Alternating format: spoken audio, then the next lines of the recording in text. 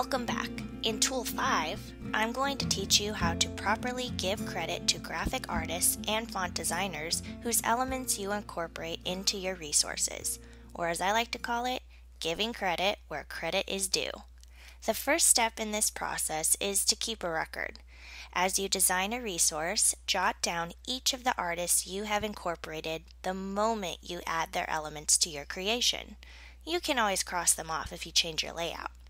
The fabulous organization system I suggested to you in Tool 2 makes this easy because it allows you to store each artist's elements in a file titled with the artist's name. Once you're happy with the layout of your product, it's time to transform your sticky note list into a polished credits page. Below, I have links to both a PowerPoint version, it'll probably look a little funky unless you have the fonts I've used, and a PDF credits page that serves as a more polished example. Here are the steps I used to create that page. The first time you ever create a credits page, you will need to go through the steps of adding a text box to a blank slide. You can do this by selecting Insert, Text Box, or by using the shortcut in your toolbar. Once I've added the box, I'm going to type in the text until I have all the language that I want. Since I've created many credits pages in the past, I'm going to open up a document that already has a completed page within it. I'm going to scroll down to this document's credits page, which is all the way here at the bottom. And I'm going to copy the page from this document by right-clicking and selecting Copy. And then I'm going to hop back over to my unfinished document, click in the sidebar, right-click again, and paste. This saves me a lot of time because I can simply tweak what's already there rather than starting from scratch. Now, I want my credits page to visually coordinate with the rest of my resource, so I'm going to get rid of this border by clicking it and hitting Delete or Backspace on my keyboard. Then I'm going to scroll up and grab the border that I used all throughout this resource. I'm going to click on the border, right-click, copy, then head back down to my credits page, right-click, and paste. The border is now resting on the top layer of the page, so when I try to click to edit other elements, it's impossible because the border is covering the entire top layer. Therefore, I'm going to right-click, scroll down to Arrange, and send it to the back. Or I can use my shortcut up on my toolbar to send it to the back. Now I can access the other layers on the page. First, let's talk about the text. To help boost brand consistency, I like to use the same text and layout in all of my credits pages. Therefore, I'm not going to revise any of the language I've included. You will notice that I've made some of the words blue, like click here, follow my TPT store, or visit my blog. These are called calls to action because they ask your customer to take action on something. I've made them blue so they stand out from the text around it.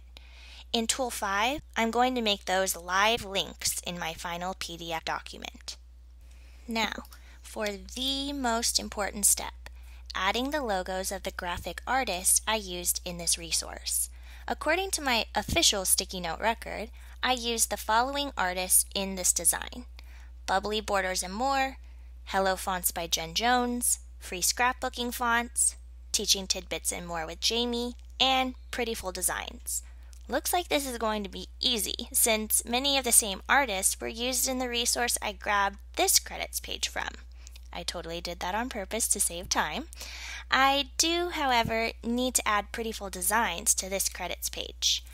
To do so, I'm going to head over to my Product Finalization and Legal Tools folder and open up my oh-so-handy list of contributors.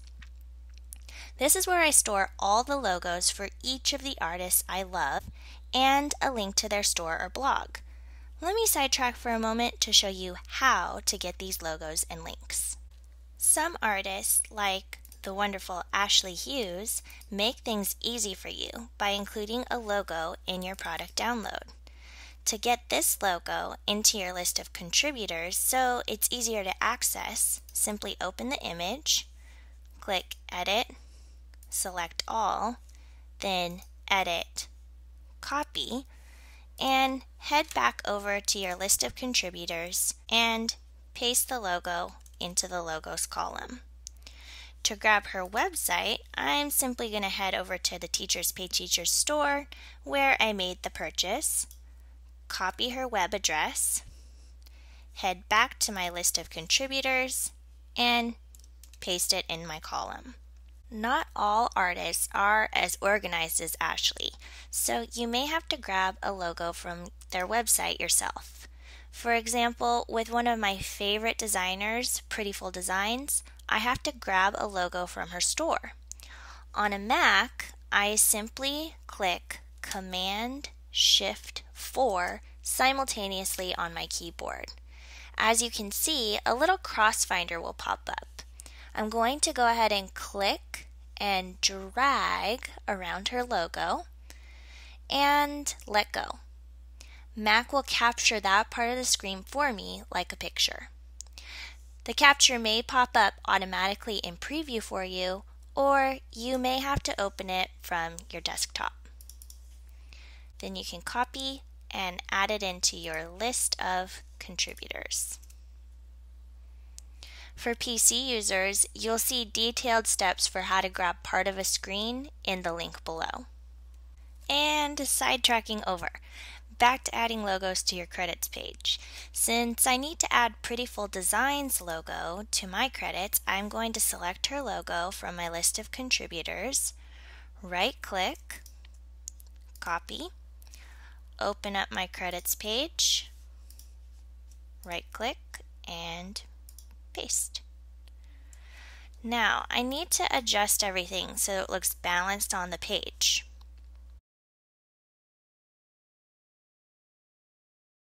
And voila! I have my credits page formatted. Now I'm going to save my document,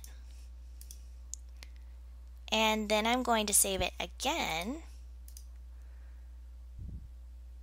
but this time as a PDF. That way in the next tutorial I can show you how to make these logos into live links that connect back to each of the artist's stores. When you're first starting out, you'll probably find it's fairly time-consuming to get your system for creating essential pages like this set up and running to a high level of efficiency. Although doing so is a bit tedious at first, don't feel discouraged. Once you have your system up and running, and you've done this a few times, you'll be able to do everything I just showed you in a few short minutes. One of the biggest time savers is creating a list of contributors. You can create your own from scratch or use the link below to access the starter document. When you're ready for the next step, watch Tool 5 where I'll teach you how to embed links into your PDF documents so your credit page or any page of your resources becomes interactive.